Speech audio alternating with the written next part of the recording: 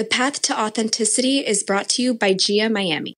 Founded by world-class mental health experts, GIA provides advanced care for difficult-to-treat conditions, including anxiety, medication-resistant depression, and obsessive-compulsive disorder.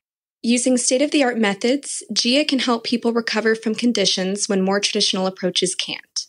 Dr. Antonello Bonci has assembled an expert team serving international clientele in a modern and resplendent Miami setting. If you or someone you love is suffering from depression, anxiety, OCD, or other mental health concerns, call GIA at 833-713-0828. You can learn more about GIA by clicking the link in the show notes or by visiting giamiami.com. Thank you for listening to The Path to Authenticity. My name's Tom Gentry. I think of this show as the opposite of small talk. You'll hear real conversations with real people who know who they are. We talk about what makes them who they are, how they became who they are, and how we might become truer expressions of who we are.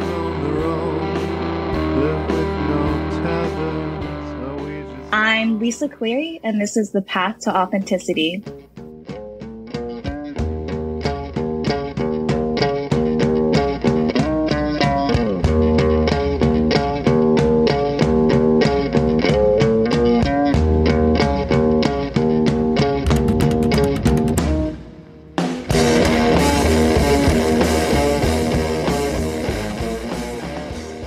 If this is your first time here, thanks for checking it out. If not, thanks for coming back. I'm Tom Gentry, and this is The Path to Authenticity, episode 201 for November 15th, 2022.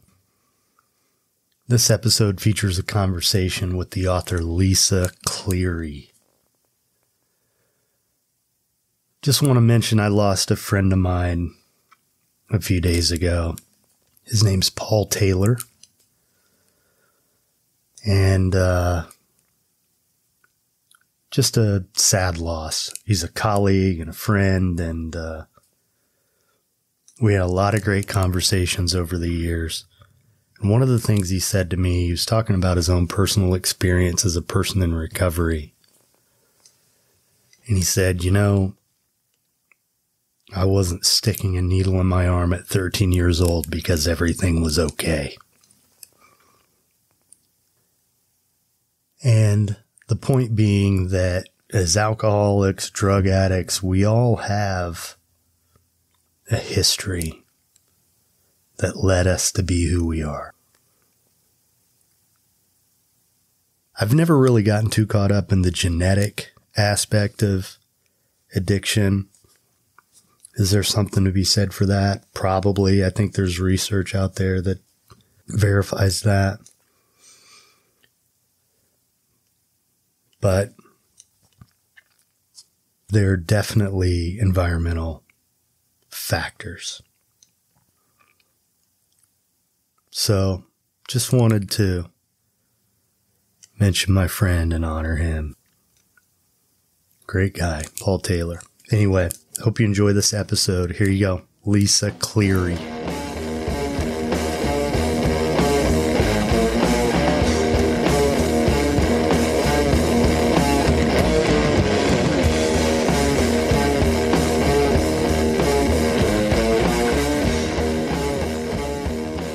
Lisa, how are you?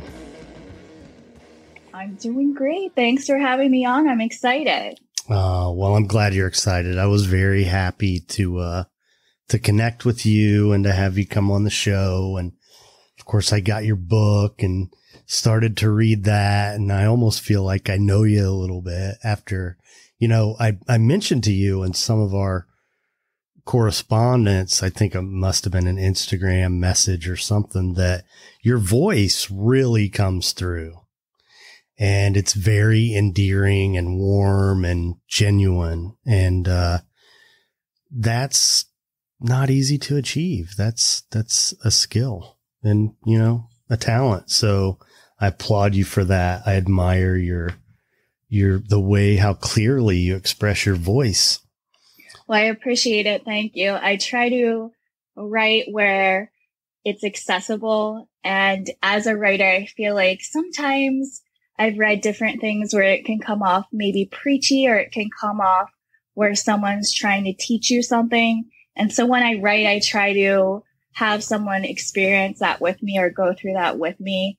And the best way that I write is to make people laugh at me and entertain them. So I feel like that's always the most successful, and people will learn better from that or relate better. So I appreciate that. I appreciate you reading it for sure. Thank you. So tell us about your book.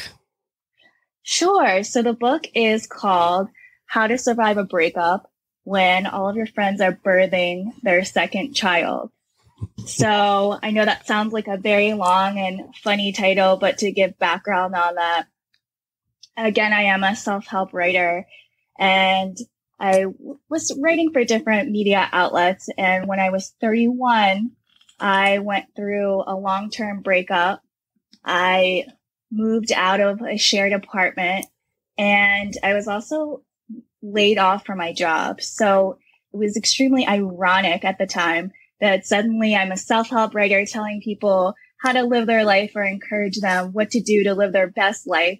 And then suddenly I'm single, having never been married. I was homeless. I didn't have a place to live, and also jobless. So I was stuck.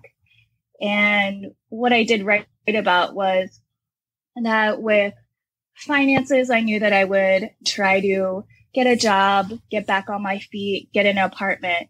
And, the same with my career. But the tough thing was with relationships, that's the one thing that's hard to control, because you can't control that other person, whether it's dating, sometimes with relationships, marriages.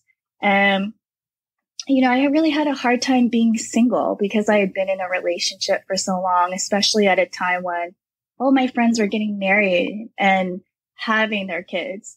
So I wrote the book as really just kind of in a joking, self-deprecating sense that, like, oh, shoot, how do you survive a breakup when it seems like you're moving 10 steps back? And so that's really the premise of the book. It's not that, oh, this is the worst thing ever, but it's, how do you survive it? It's not the worst thing in life, but it's certainly hard when you feel like you're on the opposite spectrum. So I wrote it from that stance. Yeah. I had another author on a few months ago, and she wrote a memoir about having a, lifelong marriage, but never having had children, and talked a lot about just how you kind of feel like an outsider among your friends who do have children, and you kind of feel like you're not part of this club. And it's kind of that way as well when you're single and all your peers are married. It's like, do they really want to hear about my little breakup when, she's breastfeeding or whatever it is, and it's easy to feel isolated when you get to that place in life. And I'm sure that you probably experienced that some, right? Yeah, I did. And, at 31, not having been married and not having kids, although I do welcome and want both, but when the time's right for me, or when I'm in a healthy relationship and so on. But I certainly experience kind of this curiosity around me. Like at that age when you're not married and you've never been married, it's kind of like, well, are you putting yourself out there, or what's wrong with you? Are you being too picky? And these questions really stem from when a woman is at a certain age, let's say over 30, and she's single. There is a stigma to that. And I certainly did feel that, because people in many ways encouraged me to settle down, encouraged me to be in that relationship, to have children. But very rarely do people encourage others to be happy. And I thought that was a very interesting concept, in self-help, but just something that I myself experienced. And, the other thing is, like I said, it's interesting because people, and again, from my experience, they equate someone's self-worth or their success, especially for females, with being married and with having children. And there's nothing wrong with not being married. There's nothing wrong with not having children. And so that was definitely just a curious concept that I tried to maneuver through. And especially with not being married, people don't always take a breakup as seriously, although it can be just as rough as a divorce. Although I say that not having been through one. And it sounds juvenile. It feels juvenile. And that's also kind of the premise again of the book. So I definitely did experience that, but more so that people wanted me to be happy. But again, happiness can be found in a lot of other ways. Well, and one of the things I talk about on this show quite a bit is we're not really all that great in our culture with teaching each other how to be in relationships. We're just not. And I think personally, I believe that's because we don't focus more on personal happiness. Because if I'm not happy and I join lives with you, that isn't going to make me happy. That's just going to make me an unhappy partner. And people don't necessarily think about that, but there's a saying in my world that when it comes to relationships, two halves don't make a whole. And I think we're heading more in that direction in our society where people are more focused on happiness, don't you? Yes and no. I think that it's important, and it definitely has been that focus on mental health. And I think that that's great. But I think that the way, and I'm saying this as an umbrella, but the way we define happiness, I don't think that that's necessarily something that I see as a healthy route either. I still do see a lot of happiness being defined as milestones. And I experience that just in everyday conversation too. So I try to reframe that, with friends. In the past, if they would discuss, who are you dating or et cetera, I would try to reshift that conversation that, dating might not be my priority, but here's what I'm working on at work. And that's been making me happy. So relationships aren't necessarily, the tell-all, although certainly everyone wants to believe in true love and that does equate happiness. But I try to emphasize that, with single people or people who have gone through divorces, that many of my friends who have been divorced are the happiest out because they've then learned their boundaries and their self-worth, but they had to go through the lowest point. So I guess I would say yes and no. It would be a complicated answer for that. Well, have you heard of the author Sean Anker? He wrote a book called The Happiness Advantage. I have not. I will check that out. He teaches at Harvard, I believe, if I'm not mistaken, unless that has changed. But I think they have a whole school at Harvard that studies happiness. And there's also he's got a TED Talk as well that, is based on the same concept of the book. And that's that as a society, as a culture, we really have the idea of how we achieve happiness really backwards. Because we tend to look at it like the carrot dangling in front of us. What's that next thing that, be it, marriage or a promotion or the next promotion or owning your own business, there's always something more. And we're not happy because we're successful. The opposite is true. We're successful because we're happy. And that's why the book's called The Happiness Advantage. There's a whole field of study out there about how this works. We need more happiness.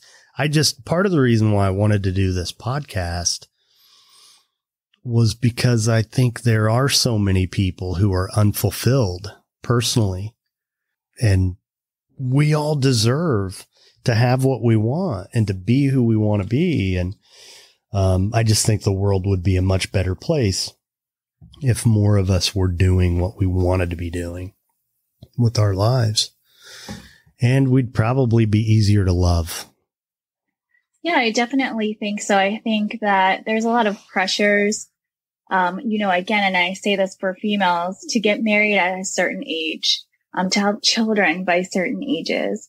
And a lot of times, and I've been guilty of that in the past with past relationships, you stay in something that's unhealthy because that's expected. And is being single the worst thing? That used to be my worst fear. And that sounds so childish, but that was my mentality years and years ago. Mm-hmm. And the truth is, no, being unhappy should be your worst fear. It should be my worst fear because life is so short.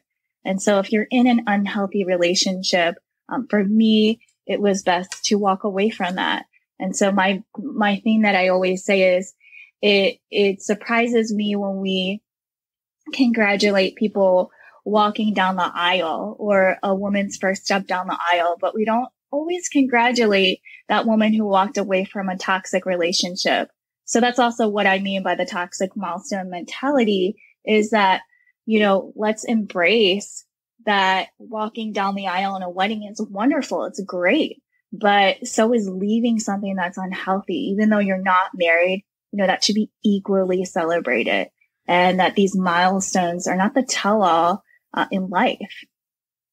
No, definitely not. And, I think it's safe to say that it's actually a lot easier to walk down the aisle than it is to walk away from someone you love who isn't good for you. And that's a hard thing to do. It's painful. It's agonizing. Yeah, it really is. And, like I said, when I was going through a breakup at 31, it was interesting because there were a lot of questions like, well, why? And curiosity, wondering if it was me, etc. And that really was the bulk of that. And very few people did they come forward and say, oh, I'm really glad that you did that. Good for you. Mm-hmm. And it's not that they didn't care about me. It's just,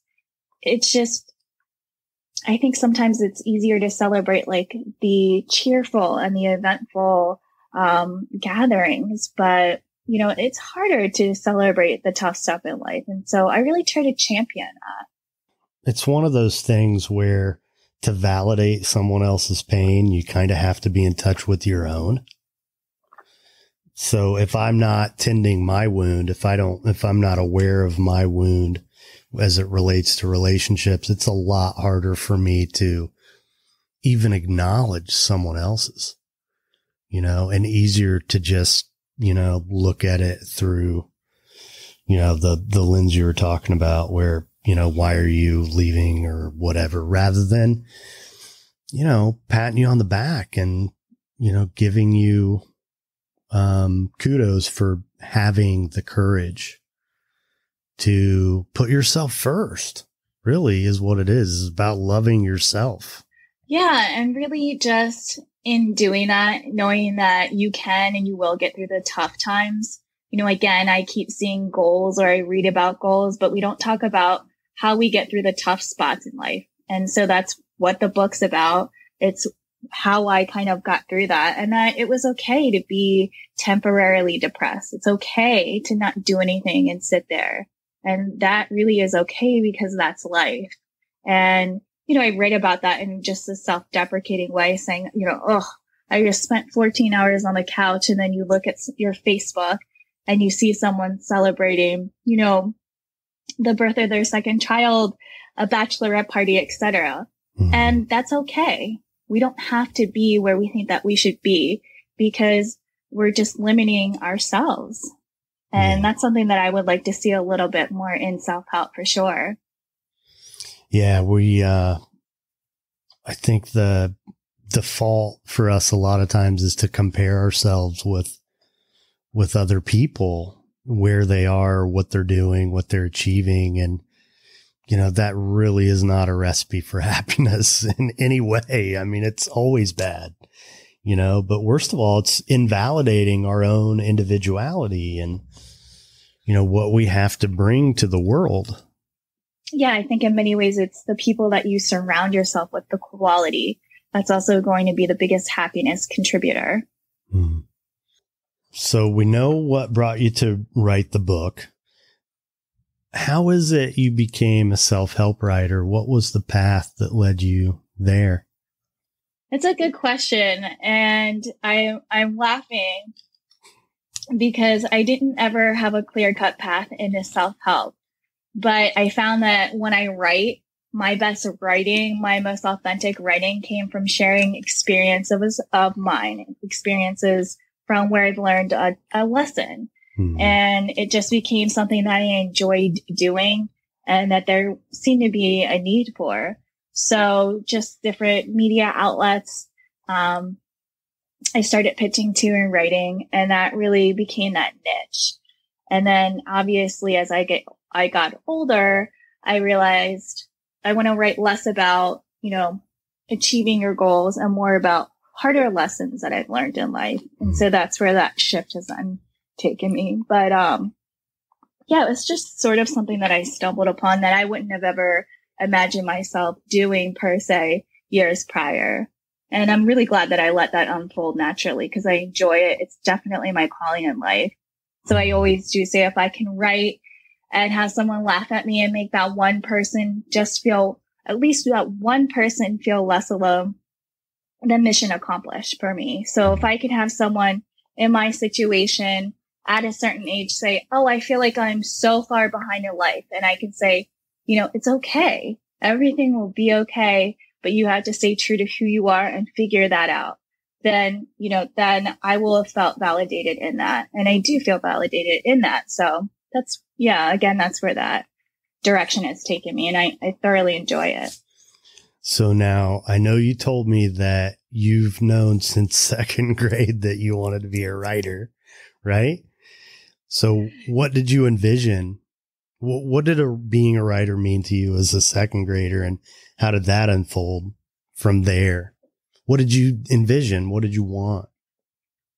Well, it's funny. At that time, and I still remember this, actually, I still write Christmas cards to my second grade teacher, but my mom was a teacher. And so she identified that I enjoyed writing and really nurtured that and pushed me to pursue that.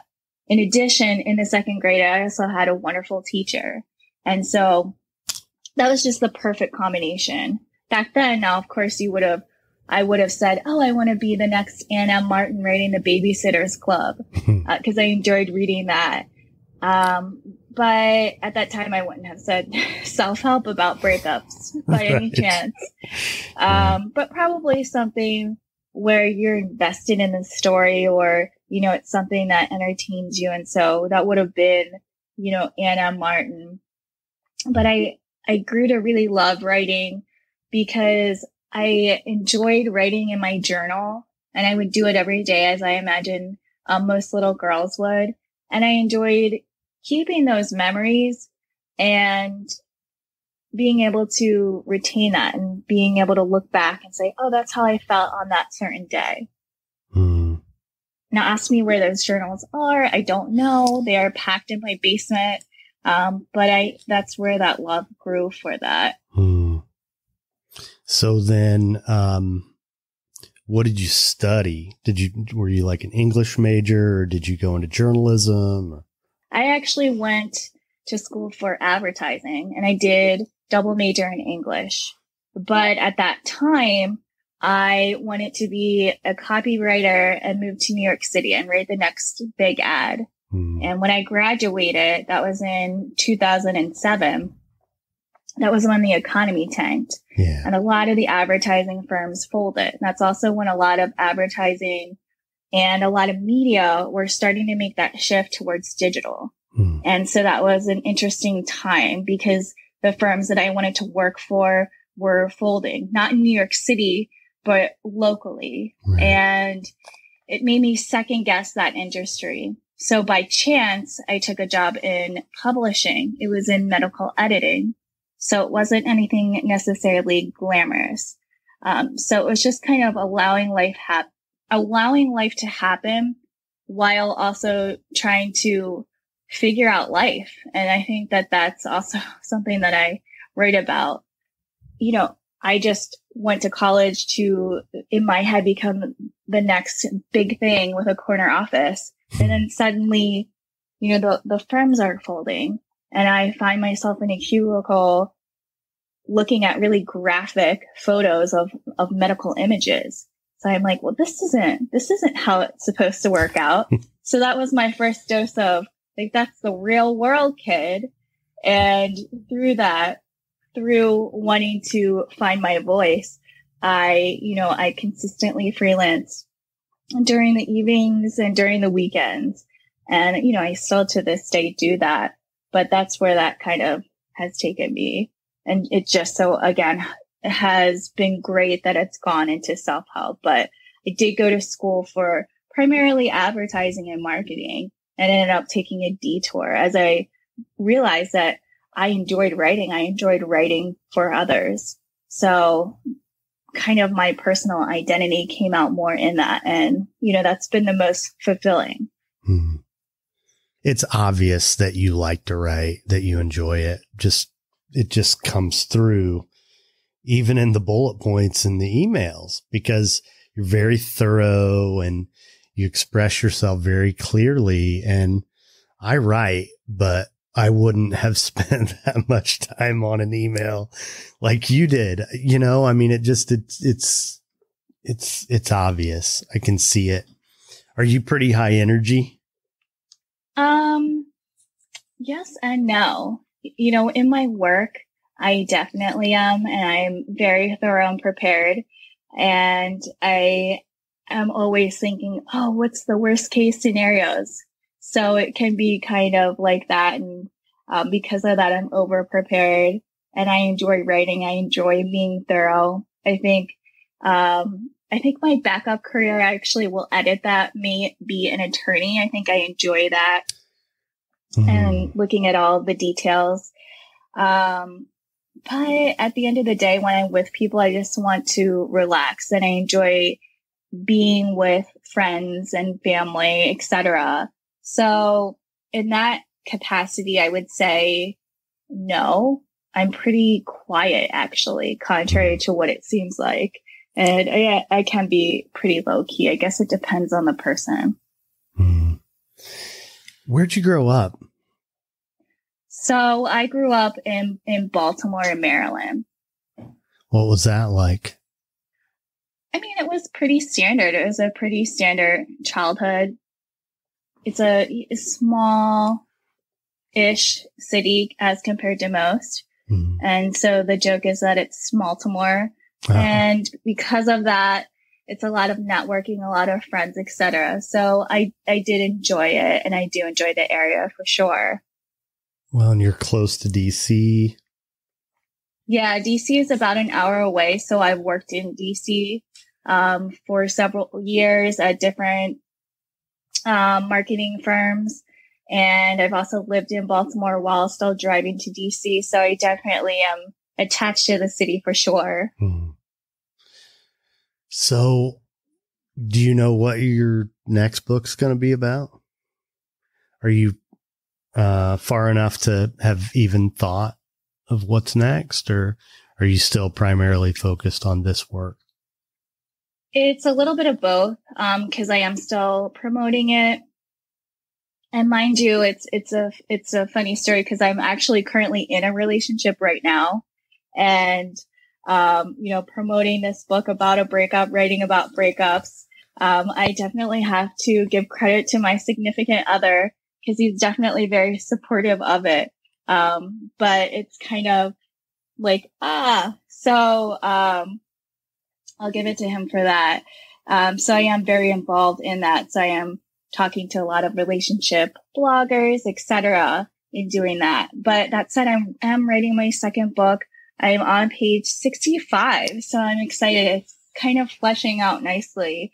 And that book will be on the same nonfiction stance, and it will be about relationships and about people across the board. So I'm excited about that. I just find people fascinating. I enjoy writing about it, and I enjoy writing about my experiences, which are mostly awkward and weird. That's me. Yeah? That's how you see yourself? I do. I certainly wouldn't see myself as anything like perfect or, putting on a facade. I like embracing the different curveballs that life throws at us, for sure. Man, it does too, doesn't it? Yeah, I would say so. And it's just what you make out of it. And if you, I think if you have an end goal that's too confined or too narrow, that you'll miss out on a lot of other things that happen along the way. Yeah. Going back to this toxic milestone thing, one of the things that I experienced as a young man, finishing high school and going out into the world, beginning college, I thought there was something wrong with me because I didn't know exactly what I wanted to do. And I felt a lot of pressure to know what to do. And a lot of the guys I work with, they feel that way. Like if they don't know what they want to do, that means there's something wrong with them. They're deficient in some way. And it's really just a trap. It's okay to not know. I mean, we tend to redefine ourselves, and it's really kind of crazy to expect an 18 or 20-year-old to know what they want to do with the rest of their lives. It just doesn't really work that way. But that's another place where I think that self-imposed pressure comes in our development as human beings. And I say self-imposed, but we're also like acculturated to function that way. We're taught to be that way. For me, it was really hard. Yeah, I definitely agree with that. And not only is it hard, but it's also very expensive if you're putting yourself through college and not knowing. So I definitely have friends that have paid for that education because that's what was expected. And they either went through and they're in jobs that they don't find fulfilling, or they took a pause, they took a breather. One of my other best friends is just now going back and knowing that she wants to go into finance and in accounting. And I really applaud her for that. So it's kind of like just understanding that not everything is going to work out perfectly. And we have kind of like that perfect pressure, or that pressure to be perfect, always imposed on us.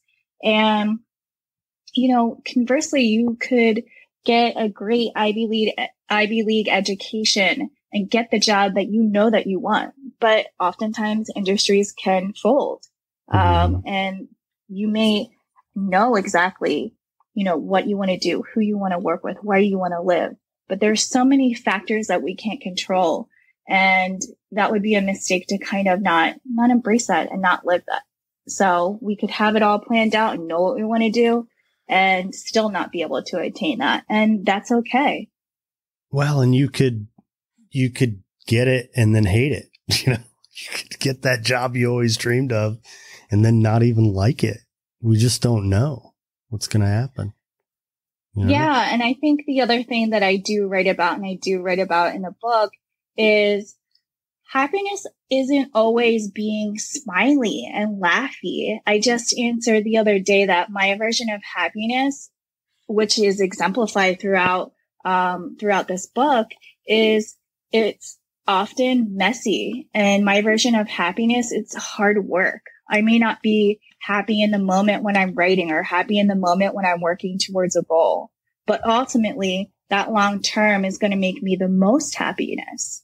So I think in today's culture, we want that instant gratification, but we forget that we need to put in the work. We forget that, we need to get through the lows. We need to experience and process our emotions to then get to the next step, whatever that may be. So happiness is not always bubble baths and glasses of wine. It may be looking at yourself and trying to figure out what's wrong with me. Where could I have been a better colleague, better girlfriend, better friend. So across the board. So that's also my version of happiness. Well, and my life is a pretty clear example of when something goes bad and then it can become a strength, and for me, it was, I drank a lot as a young adult to the point where I needed to stop. And that's how I ended up doing what I do for a living. And I never would have dreamed of doing that before, but it's, so it's this skill set that I have that comes from what most people would consider a weakness, but it turned out to be a gift when I embraced it. It gave me, it also, like, going back to being in touch with our wounds and really being able to be able to be there and hold space for somebody else. You really have to kind of be in tune with yourself. But I think that's an important point about all this career stuff, is that things can come out of the most seemingly tragic, unexpected events that could lead to great things. You just don't know. And ultimately, to me, that's part of what really makes life cool. The mystery of it. We don't know. And we can either look at it like, oh my God, I don't know what's going to happen. Or we can look at it like, oh, wow, like anything could happen. Yeah. And that's very true. And I certainly wouldn't say that that's a weakness on your behalf at all. I definitely applaud you for wanting to change lives for people. And that I felt like that was my calling, because there are women and there are people who feel like that they should be in a relationship, or they should compromise parts of who they am, maybe to stay in that perfect job, or to stay in that perfect friend group, mom friend group. But if it doesn't make you happy, you really need to say, pull back. Hey, this isn't something that I want to do. And that's fine. There's nothing wrong with that. Mm-hmm. I have a lot of friends who are moms, and that's great. I love hearing about their kids. I have a nephew, and I love hearing about him. I love seeing him. And so it's not that I don't want to engage in conversation about marriages and about kids, but conversely, there are things that, even if I'm not able to relate firsthand, that there's still ways to, to be fulfilled. Oftentimes people who are married with kids, is essentially what I'm trying to say, is that they want that for you if they're happy, because they want you to therefore be happy. Right. They want you to have the marriage. They want you to have the kids. That's how they can relate. And so there's really nothing malicious with that. And so with writing this, I explain that, and I explain what it's like to have friends say, oh, it's a mother's love. I have a love for my child, like people without kids wouldn't understand. And so I talk about the anxiety that I was starting to feel. Mm-hmm. I certainly would like to be a mom, but is that something that I'll ever experience? I mean, what a tough thing to kind of hear when you're going through a breakup and you're wondering, will I ever have these things? Mm-hmm. And so, so I think that we sometimes get that, or sometimes get those pressures, not in a malicious way, but just because, maybe that person is happy in their job and they want you to find that. Mm-hmm. So it's kind of what you were talking about in your one podcast, which is a projection of that. Right. And so when I say that I felt like it was like the end of the world, oftentimes it's not. And it's just friends wanting to relate. So it's a criticism of comments like that, but then also a criticism of myself, because it wasn't anything that was mean-spirited, but I was very melodramatic and very, oh, woe is me in the moment. And so once I kind of backed off and realized, hey, I'm not the perfect friend either, then that made everything across the board just easier to digest all around. Well, and, you were talking about people compromising what they wanted in the interest of their friendship group or staying in a relationship or whatever. And, Ultimately, there's no shortcut from being true to ourselves. I mean, it's going to end up ugly if we're not, I believe that's been my experience anyway, when I've tried to circumvent that in the interest of staying in a relationship or retaining a friendship or having the approval of my parents or whatever, compromising myself in the interest of that. It just didn't work, didn't pay off, and definitely doesn't lead to happiness, or fulfillment. Yeah, I definitely agree. And I am definitely a champion of being independent. I say single, but I should say independent at times too. At 31 at that time, and I keep emphasizing that age as a female because of the pressures that we feel. But at that time, if I had not walked away from a very healthy, wonderful relationship that I am in today, and we've been together for about a year coming up.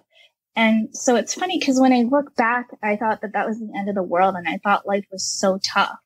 But in the place that I am right now, and that was after years and years of hard work on myself. But if I look at my life now, there really isn't anything that I would have changed.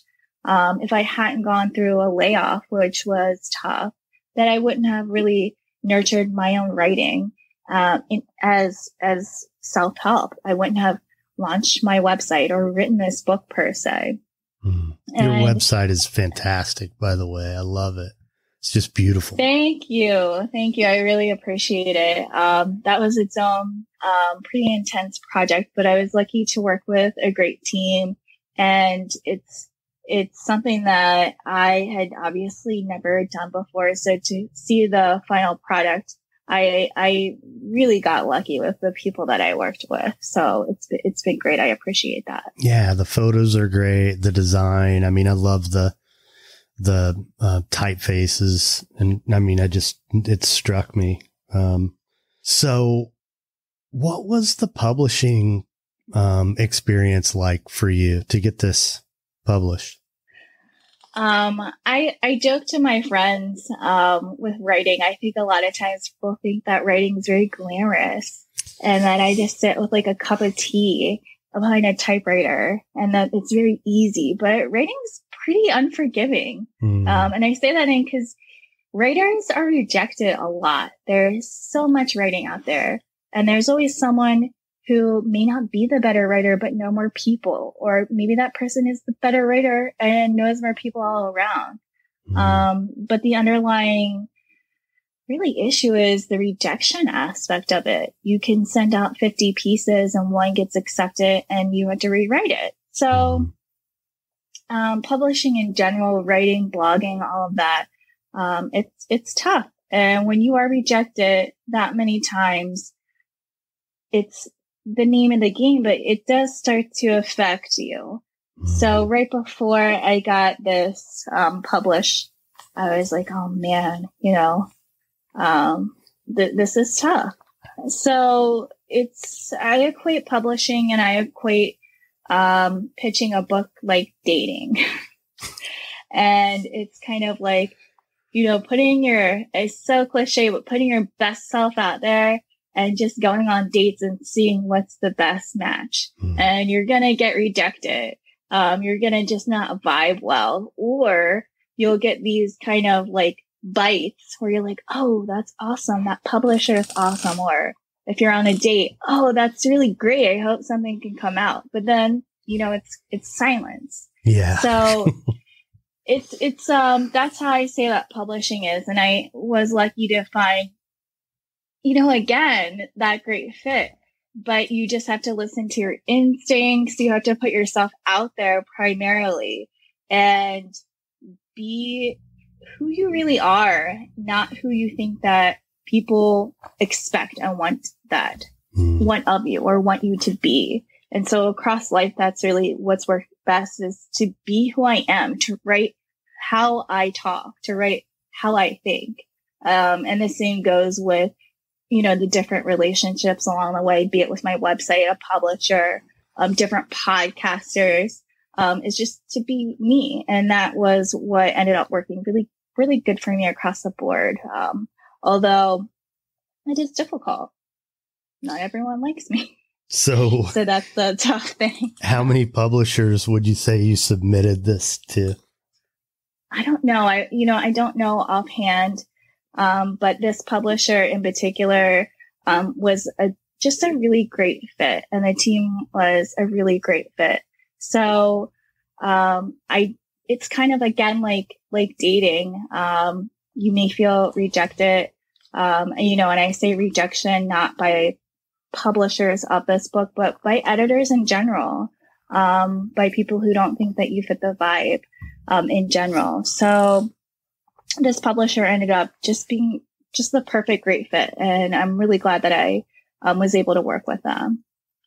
I sent out a book proposal. That was like the last thing I did before I started working on this podcast, to maybe a dozen different publishers. And at that time, I kind of knew it wasn't going to get picked up, just because so much of it is, what can they make money off of now? But it was important for me personally to go through that process and to be able to say I did it. And it just felt really important to do that. So I did. And now here I am, like a year and a half later, and this is episode 89 of this podcast. And I just could have never imagined that it would turn into what it has. Yeah, no, I mean, like I said, when I started out writing, I thought I was going to be in New York City, and I certainly didn't think that I'd be doing this, and it's more fulfilling. So when you just ride what life gives you too, that's really what works best. I think so. I really do. Life is just, it's really cool if you let it be. We can either look at these little jaunts off course that we have. We can look at them as problematic if we want to. But if I was comparing my life to some plan that I devised years ago, I could be pretty unhappy with it. But at the end of the day, I like my life. Its attitude is really important. For sure. So you're 65 pages into the next book. So one of the questions I always ask is, if you could go back to the younger Lisa to give her some words of advice, when would she have needed that, and what would you say? Well, I really think that it would be, I think the easy answer for that would be, when I was going through my breakup, I would tell myself that what I thought was like the hardest, and I say that with melodramatics, the hardest, most isolating incident, really was going to propel me into a healthy relationship, a newfound love for writing. And so I would have told myself that that's okay, and that life sucks sometimes, but you have to use that to your advantage. And then I think that I would answer that question probably, I don't know, in the high school or the college years, when you're trying to figure out who you are and you want to just fit in, that I would say that what's most attractive and what will get you the most or the furthest in life is to be yourself. As I touched on, writing how I speak, or writing who I am, not who I think people want me to be, that will get me the furthest, that will make me the most happy. And so I would tell myself that during, high school and college, kind of the awkward times, is what I would say too. Well, that's just like this podcast in a nutshell. Yeah. And probably, let's be honest, I would probably tell myself in high school to get on the blogging and podcasting trained because I would have had a media conglomerate by now. But that's also, didn't happen. Yeah. But yeah, that's what I would have told my younger self for sure. For me, the answer would be at whatever age, just relax. It's going to be okay. You don't have to freak out. You can just enjoy your life, and it's all going to unfold the way it unfolds. And if we can be present for it and enjoy it, then, that goes an awful long way.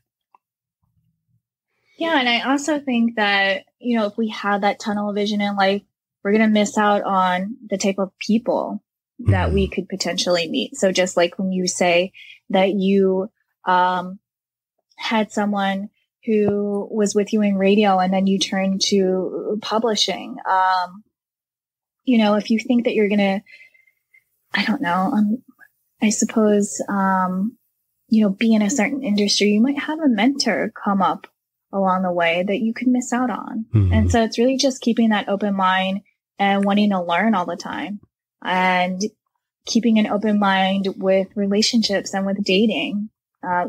Maybe that one person who's more quiet might seem like they're not talkative in the beginning, but they may take time to open up, and that might be the most fulfilling relationship. So it's really just giving people a chance too. And so I always say that I needed to learn how to get over myself. And that is something that I would have told myself. Now I would have told my younger self that too, is just get over it. Get over yourself. And I joke about that consistently through my writing, because not having it all, get over it and really embrace the people around you and the quality of people around you. And that's really going to be one of the most fulfilling things too. Is it, whether that's through a relationship, through friendships, through family, etc., is just having that support network too. Yeah. I mean, ultimately that's what matters, right? Relationships. And, a lot of times with these young guys who don't know what they want to do, if you just head in that direction and you look for the people, that's where it's at. If you find your people, you'll figure out where you belong, and, the path will become clear as time goes on. It's interesting. Well, this has been great. I really appreciate you taking the time to do this. And, I've enjoyed reading your book, and this has been nice. Any parting words you'd like to leave us with?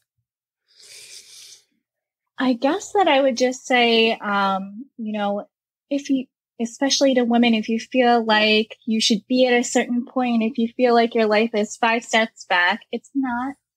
And to put yourself out there, that happiness is hard work, and that happiness is tough spots. And this really goes to anyone in any life stage. And it's really to ditch that toxic milestone mentality. And like I said, to find your own version of happiness. And that really is going to be the most fulfilling. And being who you are will lead you to what you say is your authentic self. Awesome. Well, thank you so much, Lisa. Yeah, thank you.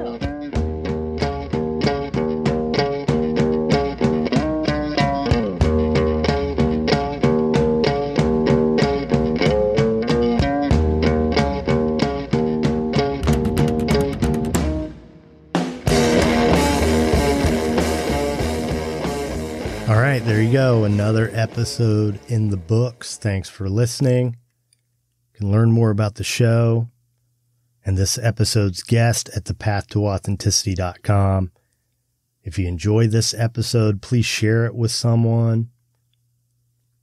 Leave us a review on Apple Podcasts or wherever you listen. Every little bit helps. I want to thank the band Punk Rock Opera, whose music you hear throughout the show. Their songs are used with permission from the artist and under a Creative Commons license. If you're so inclined, check out the Patreon community As soon as I do these interviews, I upload them to Patreon, where the content is only available to patrons. And for just a couple bucks a month, I usually post audio content, their exclusive audio content, probably 8 times a month, if not more. And as these new episodes are released, as soon as they're done, they're available to patrons. So sometimes that might be 2 weeks before an episode is released, or even longer. Usually it's a few days. Anyway, if you want to support the show, that's a great way to do it. So thanks again for investing your time. It's a big deal to me. Thank you for supporting me and supporting the show. I hope you keep coming back. Be nice. That's our story. I hope you enjoyed the punk rock opera. We have one last piece of music for you. It goes like this.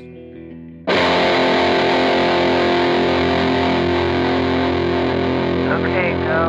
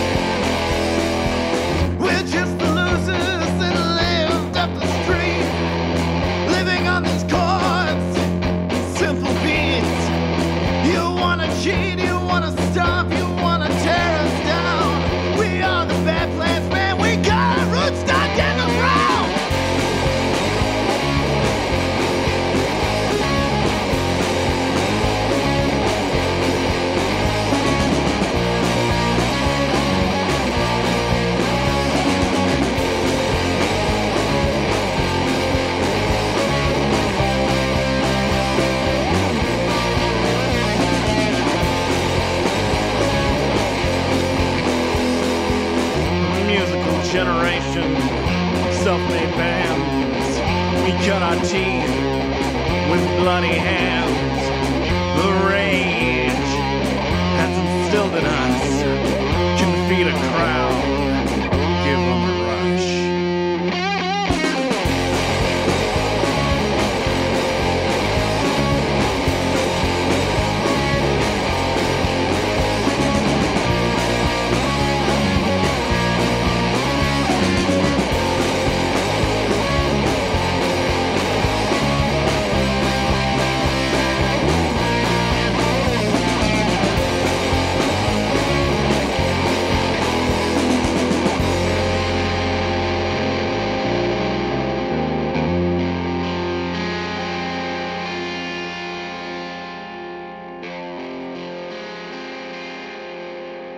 Thank you.